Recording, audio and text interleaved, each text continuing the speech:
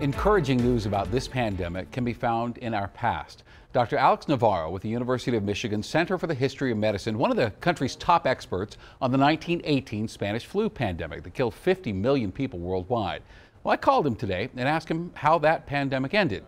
Well, it began in early 1918, and as with COVID, America suffered through several different waves of that disease. But by 1920, the Spanish flu had just evolved into a much less severe form of seasonal influenza. If you had to put money down, comparing this to other pandemics, does it seem like we're starting to wrap this deal up? I think we are.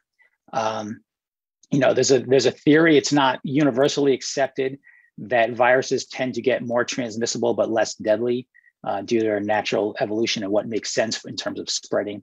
And I think certainly that's been the case with SARS-CoV-2 and the COVID disease that it causes.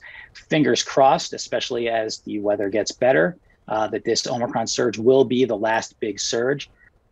Fingers crossed. And Dr. Navarro says we've seen that COVID isn't going to just disappear. So best case scenario says it also becomes something akin to a seasonal flu that we just learned to cope with.